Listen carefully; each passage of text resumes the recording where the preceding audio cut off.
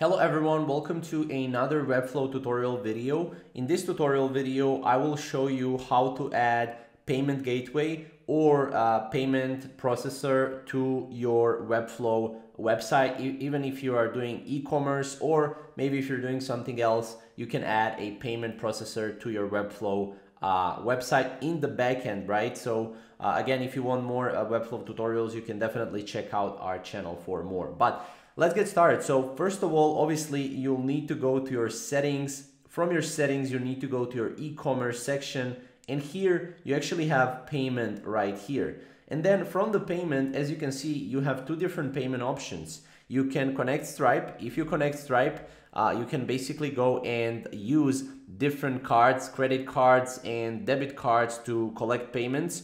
Or you can use PayPal. With this, you can just use PayPal, and obviously you cannot really get a lot of payments with PayPal, but I would definitely recommend choosing both of them. Or if I want to choose one, I would choose Stripe right here. Now you will need to connect the Stripe right here. As you can see, you have payment providers, connect Stripe, and then from here, you need to actually go to this section right here, and you need to enable checkout. So checkout is disabled right here, as you can see. So you need to enable checkout and add payment provider for your checkout. Now what this will do is this will add, for example, Stripe to your checkout, and people that purchase on your site will be able to basically purchase through their credit card or debit card via Stripe. That's how easy it is, right?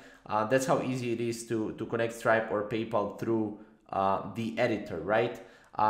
This is the only way, and currently the best way to do this. Obviously, you can also add your checkout on your Webflow website. However, this is another tutorial for this. This is all if you want to do it in the backend. So in the backend, not front end. So you will need to do this in the backend first, and then add it to the front end, whatever you want, a button to basically connect to the checkout. So hopefully you guys enjoyed this video, find it useful, and we'll see you in the next video.